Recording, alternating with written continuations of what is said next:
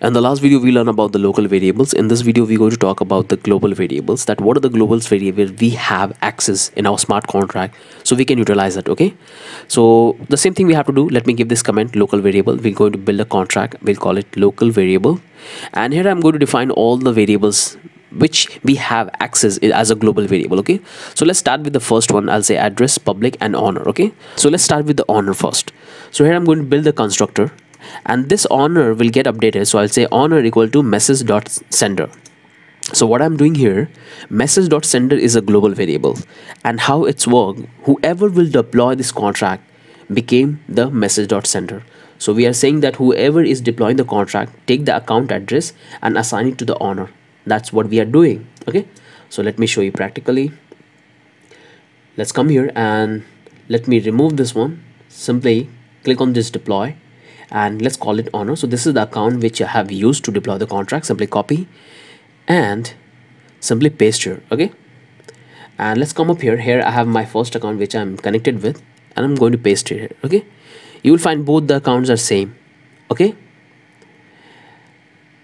so in this way you can easily able to access the message.sender, means the one who deployed the contract. Okay, so this is the one global variable we have.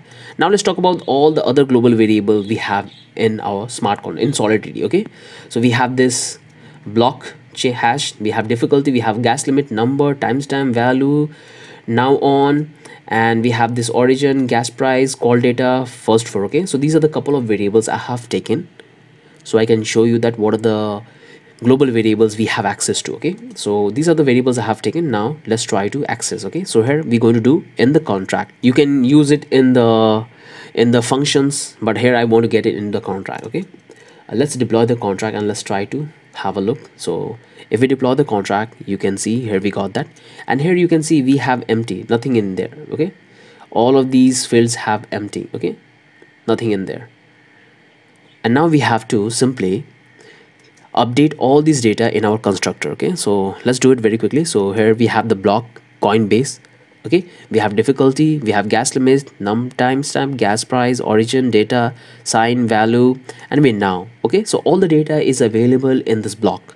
So whenever any transaction will happen, it will contain all this metadata. Okay, so we can easily able to access the origin, the data, sign, timestamp, number, gas limit, difficulty, coin base. Okay, so now what I can do, let's try to deploy the contract. Okay, you can see we have all this, and you're going to use a lot whenever you want to build any logic about the smart contract. Okay, just imagine that you have to build a contract which can take a token from the user and it will keep it for a week or for 2 weeks, and then it will send back to the user with some extra reward. Okay, so if you want to build that kind of smart contract, then these are the property you need a lot. Okay, so we have this.